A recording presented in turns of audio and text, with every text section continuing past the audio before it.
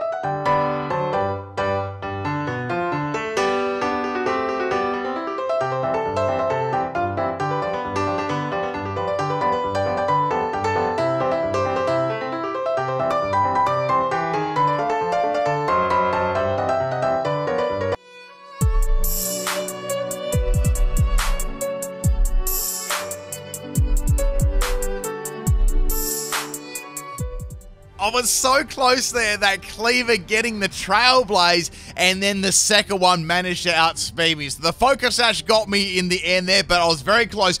That was actually my very first go at trying.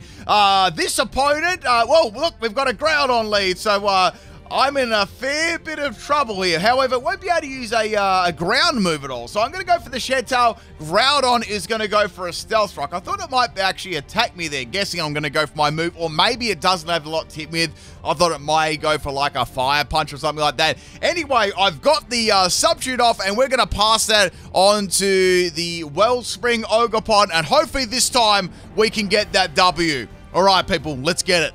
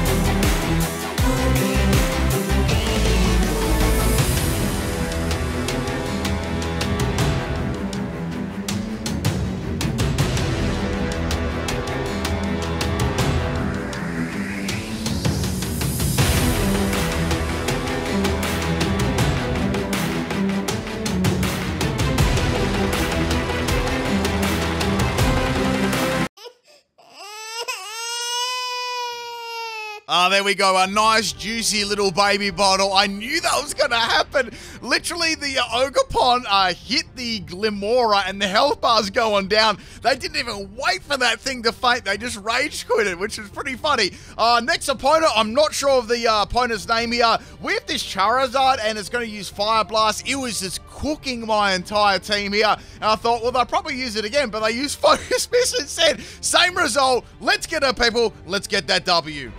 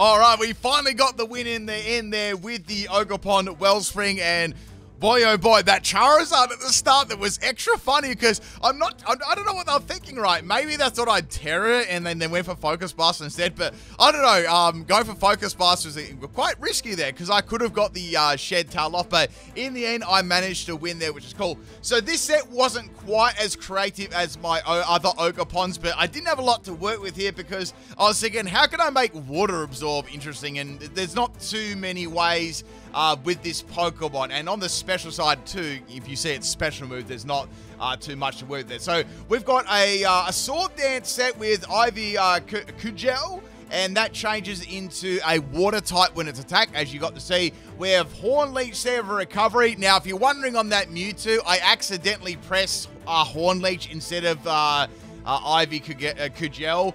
So that's, I didn't mean to do that like on purpose. So like, when I seen the Mewtwo using Side Strike, I was like, oh no, and I managed to live, which is really, really cool. And of course, the other move is Stomping Tantrum for any electric type Pokemon.